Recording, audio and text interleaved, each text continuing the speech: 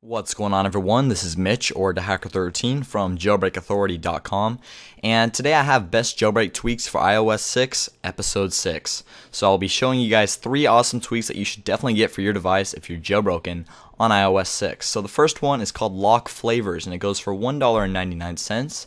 And as you can see here, it's a separate application. It's not only in the settings application. And you can enable the tweak, use a themed wallpaper. You can change the label on where it normally says slide to unlock on the lock screen. I'm going to put Mitch. And unfortunately, the use theme wallpaper feature does not work for me. Neither does use theme slider. So this is basically it. You got some default themes here, and I'm just gonna select one of them to show you. A really nice thing about this tweak is you don't have to respring every time you select one. So I'm gonna select Caution Red. Now, this is the only theme that I have found so far that actually gives me a different slider. As you can see there, it actually looks pretty sick with the different font and the different slider, and it obviously changes the background of the top and bottom bar. So it actually looks pretty sick, as you can see there, and I have Mitch as my slide to unlock text. But every other theme that I select, I don't get that cool slider, and I don't get the cool slider either when I make a custom theme. As you can see, it goes back to the regular slider, unfortunately, but nonetheless, it still looks cool without the cool slider.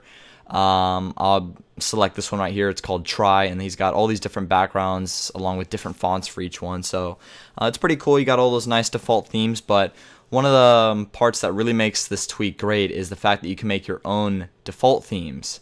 And before I do that, I'm going to select one more just to show you guys. It's called Canvas White, and this one looks pretty nice here, as you can see there.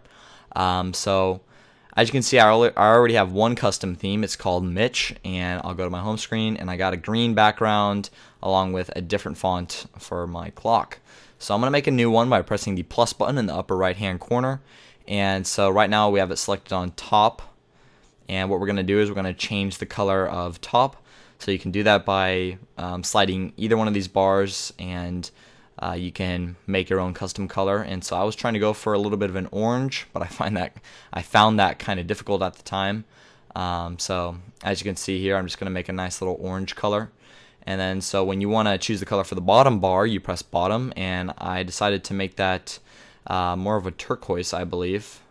So as you can see here, it's taken me quite a while, but I eventually get it there. There's the turquoise, and there's a little button where you can make it so both colors are exactly the same for the top and bottom.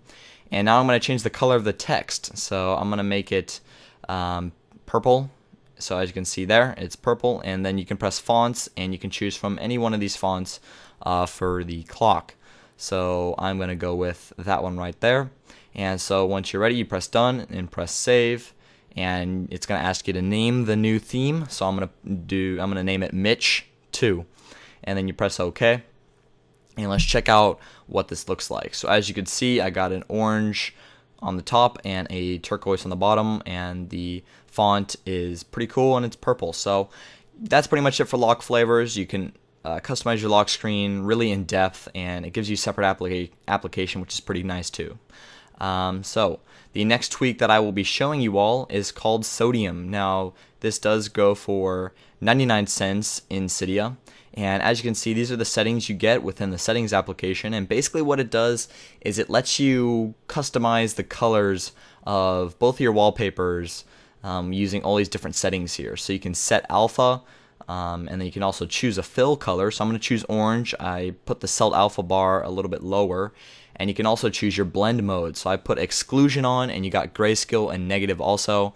The one downside of this tweak is that you do need to respring as opposed to LockFlavors in order for the effects to happen on your device. So as you can see, I'm just going to respring here, and we'll see what happens. So basically what it will do is it'll change your wallpaper with whichever settings you select. So I select based on the settings that I chose, it made my wallpaper more purple, as you can see there, and it looks pretty nice.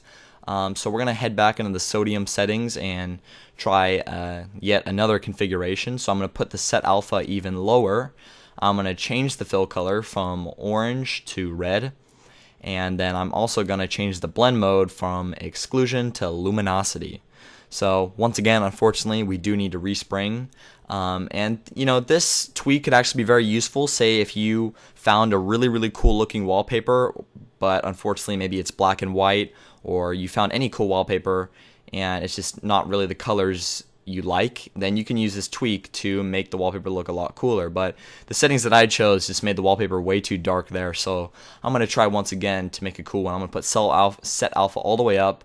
I'm going to choose yellow, and then for blend mode, I take a little bit of a while to select my blend mode option here, but I eventually choose hue, as you can see there. And so let's see how this makes our wallpaper look. I believe it actually makes it look pretty cool. So once again, we're going to respring. And like I said, if you have a black and white wallpaper or wallpaper with colors that you just flat out don't like, as you can see, this tweak can make your wallpaper look pretty cool. And you can change the way it looks, just like I did there. And the settings that I chose actually make it look pretty cool, as you guys can see.